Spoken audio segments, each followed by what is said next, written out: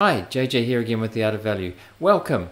Well, investor Michael Burry of Big Short fame recently tweeted, "I was wrong to say sell," after previously tweeting sell, just one word, sell, back in the 1st of February. So he's flipped. Does this mean there's a new bull market? I'll be discussing that, investigating that, what he thinks, why he thinks it in this video.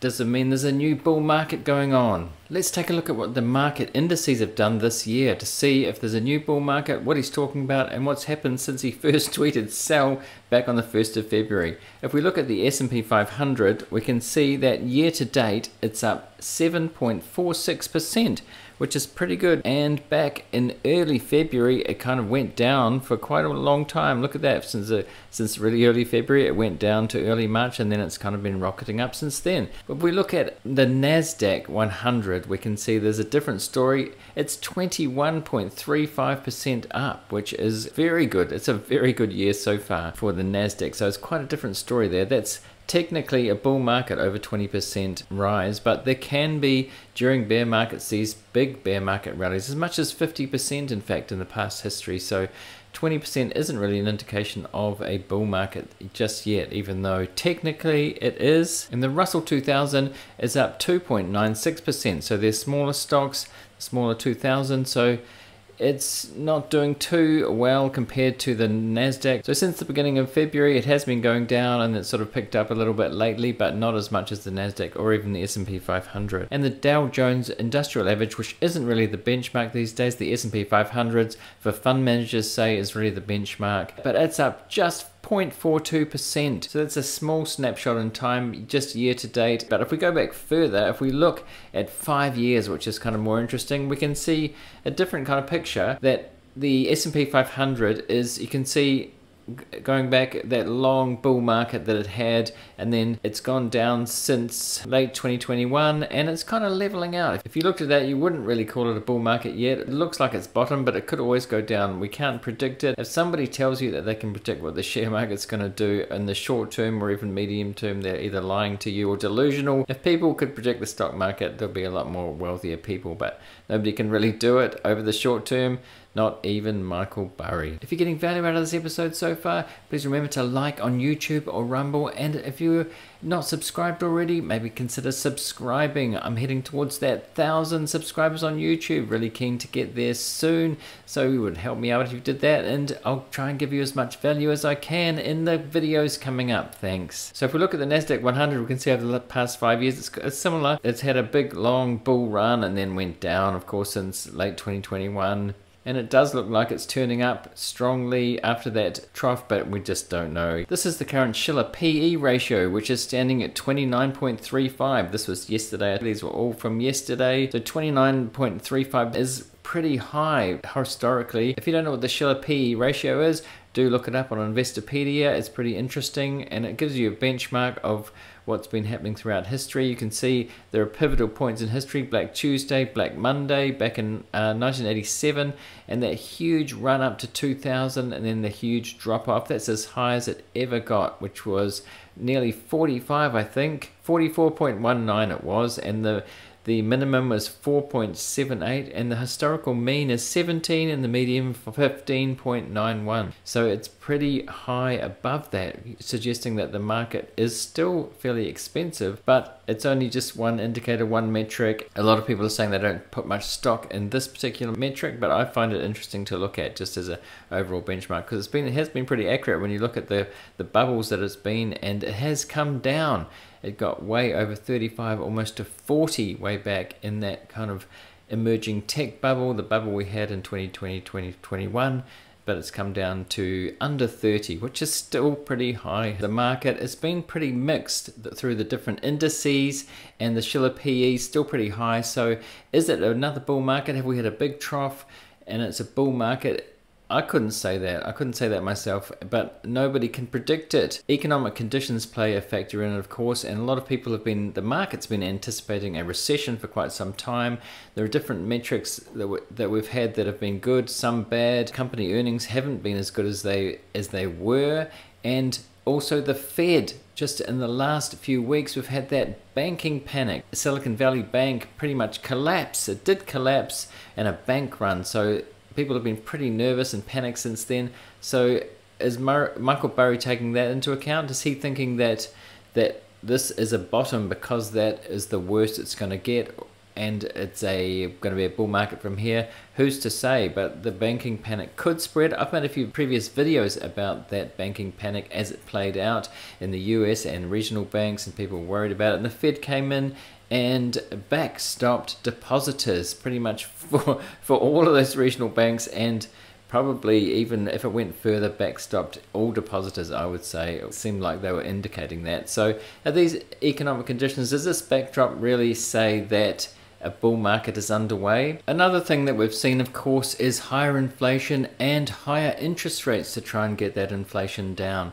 So is this the kind of environment that would see a bull market? Is Michael Burry saying that? Is he saying, he's flipped and saying this could be the bottom because of those things, this is as bad as it's going to get? When he says, I was wrong to say sell, does he mean buy, or does he just mean hold? If we look at his own portfolio, it'd be interesting to see the next 13 F filings in this quarter that's just been. But if we look at his last quarter, the fourth quarter of last year, which was before he said sell, it was interesting to see what he was doing, because he has been pretty pessimistic about economic conditions. So what did he do in those conditions? I've made a previous video about the quarter before that, when he was buying private prisons and communications companies, which he's actually sold. So let's take a look at his portfolio just from that last quarter activity and see what he's been doing. Okay, looking at Dataroma, these are his holdings, the US holdings. We don't know if he has any overseas, but there are some overseas here actually. We can see a mixed bag of companies that he owns: Black Knight, Coherent Corp, Alibaba Holdings from China, and JD. So he's bought Chinese companies. Maybe he says the bottom of the China stocks, China economy as well. They could be considered value stocks. He is a value investor in the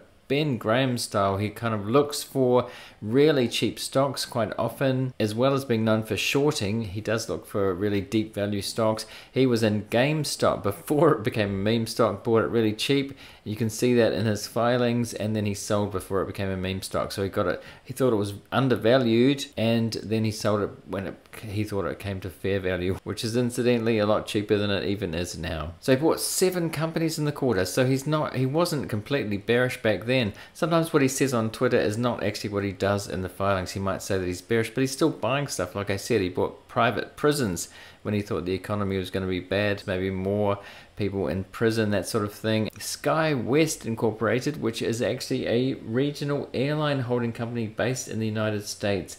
The company operates flights on behalf of major airlines. Remember, this was back in the fourth quarter of 2022. So he wasn't completely pessimistic, and he did sell those stocks that I mentioned: Geo Group, Curate Retail, Core Civic, Aerojet, Rocketdyne Holdings, which is aerospace, Charter Communications, Media, Liberty. He had 3 John Malone related stocks, which I made a video about. He seems to have got rid of a whole set of stocks and bought some more. Not necessarily a trader, as I said. Sometimes value investors sell when it comes up to fair value, or when they're wrong, and sell either way. Sell when it's fair value. They don't wait for it to compound over time. And as we saw in the Big Short, he's also shorting things, which we can't see from this filing. He may have been doing that when he said sell. He might have been shorting things. So as I said, I think it's going to be pretty interesting to see his next filings after that lot, after in the 1st of February saying sell, and then just recently he was wrong to say sell. So what were the movements in his portfolio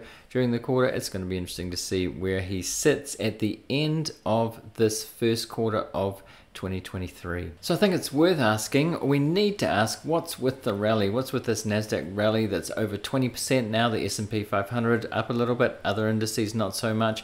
But what's going on here? If economic conditions aren't so great, with that bank panic, with the possible bank crisis, and the Fed with emergency measures stepping in to backstop depositors, people were worried about that. So what's going on? I think it's a sentiment rally. Is it a sentiment rally if these economic conditions aren't so great?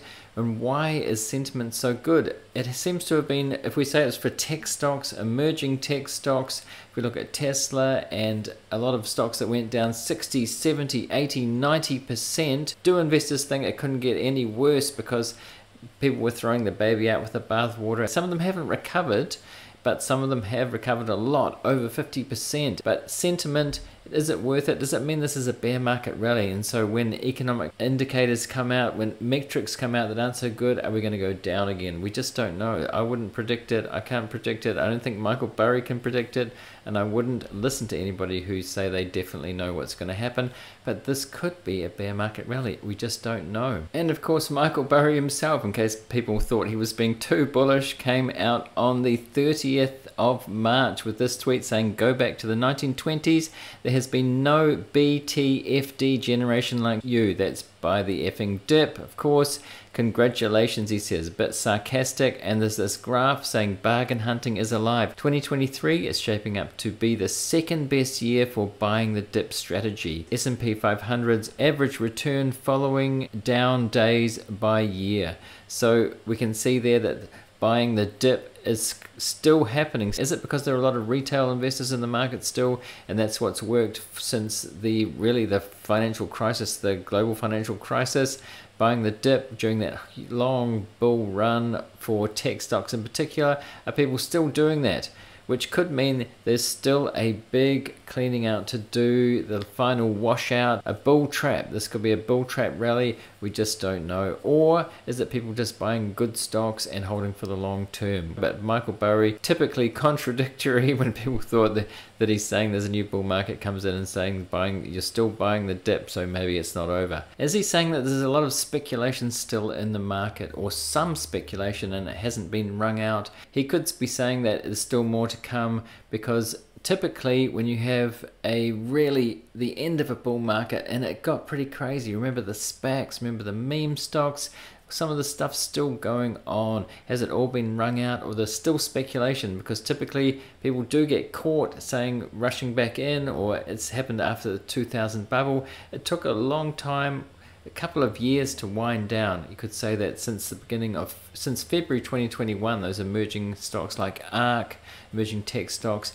have been pretty much down for quite a long time now. So how long will the bear market go on for, or is there more to come? He seems to be suggesting that because buying the effing dip is still going on, then there's more to come, and there'll be a washout, a further washout, and that is quite possible. I think that's quite possible. As I said, this bear market, the bear market rally, if it is that, isn't huge yet. There have been much bigger ones. Catch people out until all of the speculation has been completely wrung out. People are kind of destroyed, and they're just sick of the stock market, and a lot of retail investors leave. Is that going to happen, or are we actually in a new paradigm because of social media, because of apps like Robinhood, where a lot of retail people are in the market and they won't be leaving? So has it changed? People have often thought that before, but is that true this time? So what are we to do as investors? I'm not giving any financial advice whatsoever. I can just tell you what I'm doing, but I have not sold. I wouldn't be swayed by Michael Burry saying sell back when he did. I know that some people were that follow him closely, because it was pretty emphatic, sell. And so I would never follow an investor or a fund manager like that in terms of predicting the market. But I think for me, what to do is just to buy and hold, like the Warren Buffett, Charlie Munger type strategy. Buy good companies, don't pay too much, don't overpay, and just hold, then do nothing, and don't be scared out of the market. But also cash is not a bad option. It's looking like, isn't it, with interest rates going up, cash suddenly after years and years of being pretty bad is not a bad option. And I use Interactive Brokers. There's a link down in the description for a referral link to Interactive Brokers. So keeping cash in there, I buy stocks and sell stocks through there, but having cash in an account like that that's gaining interest is turning into not a bad option. Again, not investment advice, just telling you what I'm doing, but there is a link there to Interactive Brokers if you want to check that out. This upward climb of interest rates have turned into cash being not so bad. Remember when Ray Dalio said cash is trash? He's not saying that anymore, because the situation has changed. But buying good stocks, good companies, stocks in good companies for the long term is always a good strategy, I think, in my opinion. So I agree with Michael Burry this time in that he said I was wrong to say sell. If I've made a mistake, I definitely sell. If it becomes obvious, there's no point holding on to it, but holding for the long term, finding those compounders that are going to compound for a long time, 10x or more, made a video about 100 baggers. That is the ultimate goal, but very hard to find and very rare. So what do you think? Was Michael Burry wrong? Was he wrong the first time to say sell? Is he being wrong again to say he was wrong to sell? Do you think we're at the start of another bull market or not? Or is there more bad times to come? Let me know in the comments. If you got this far in the video and you got value out of it, consider subscribing on YouTube, on Rumble, on Spotify, or on your favorite podcast app. And I'll see you again. Thanks for listening or watching.